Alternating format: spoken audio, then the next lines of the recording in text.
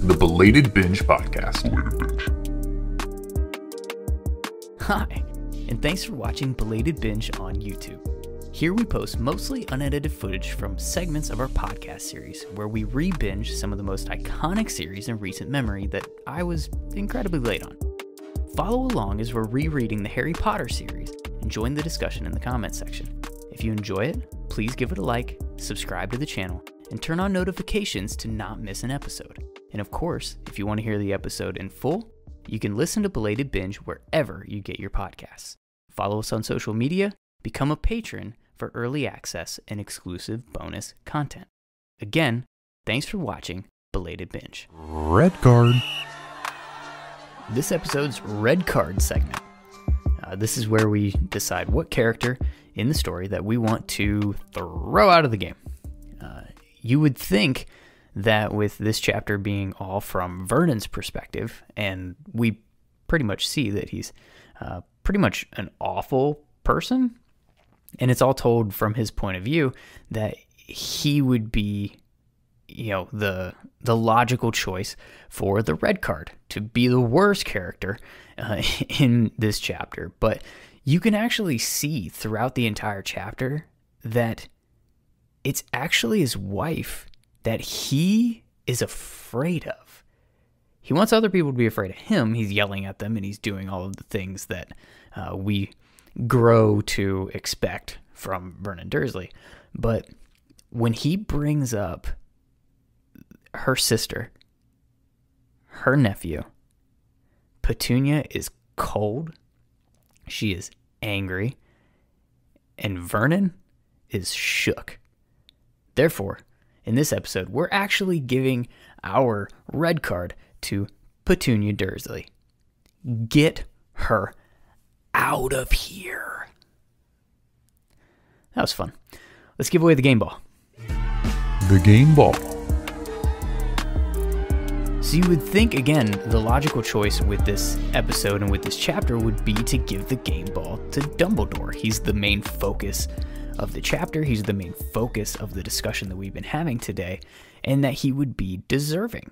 It's his plan. In a lot of ways, it's his story. But Hagrid is the one who got Harry safely out of Godric's Hollow, presumably took care of him for whatever the 24 hours that were missing between the time of the murder that happened and then getting placed on the doorstep. And he was positioned to be the one to protect him from any possible follow-up attacks that might happen. Dumbledore entrusted Hagrid to safely deliver our little one, our little chosen one, our little boy who lived, Harry Potter, the little baby version that we've barely even met yet. Dumbledore was entrusting his life to Hagrid. For that, he's our chapter's MVP and deserving of the game ball recognition, which actually leads us pretty nicely into our final segment for today, which is the fumble. Fumble. So the fumble. The fumble is the point in the episode where we call out plot holes, choices made that might be outside of what we would expect from characters, and other things that just simply don't make a ton of sense. Let's start with the missing 24 hours. A lot of people have talked about this, so we're not going to drag it on a whole lot, but the text makes it seem as though Hagrid just pulled Harry out of the house. Yet, around 24 hours had passed since his parents were murdered. So where did it go? We think we know what happened. We do. Here at Belated Binge. We think that we know what happened right after the murders. And for that, check out Patreon for our How Did He Know Theory Corner episode. But aside from that, we can't assume that Harry was just in his crib for an entire day alone, nor can we assume it took Hagrid an entire day to ride, a flying motorcycle to the Dursleys. Was he just chilling with a baby Harry, changing diapers, feeding him from a bottle, maybe cuddling during nap time? I'm just going to let that visual sink in for a second before we move on to the next thing.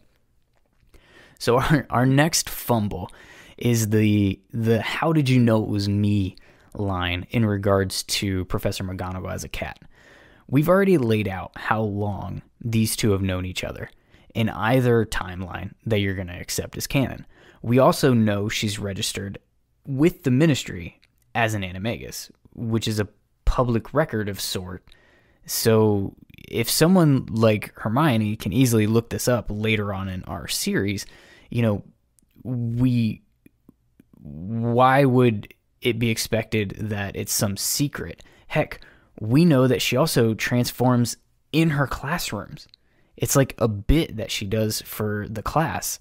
She does it in book 3 and is like taken aback by the lack of applause before learning about how Trelawney predicted Harry's death. So, why the moment with Professor McGonagall and Dumbledore and her being surprised that Dumbledore would know who she was in her animagus form when virtually anybody with access to whatever the wizarding library or hall of animagi would be to know who it was, and who else is going to be sitting there waiting on him as a cat. Anyways, the final fumble for this chapter, and usually we won't have this many, honestly, but there's definitely been some talk that this was a difficult chapter for the author to write and to get things started, and I think that's kind of why we see a few extra fumbles than what we come to expect from this particular book series.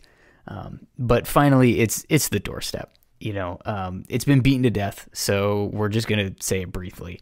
But you left a baby on the front step to be stumbled upon by, the person who lives there when she's putting out the milk bottles, which, was that even a thing in the 90s? I grew up in the 90s. We bought milk from the grocery store. Maybe, they meant milk carton, because that's exactly where this kid's face would be if this was the real world. But no, we have baby Harry on a doorstep ready to be kidnapped by anybody, where he's stumbled upon by Mrs. Dursley. With that, we've reached the end of a very long and very robust episode of Belated Binge. That wraps up our fumble segment.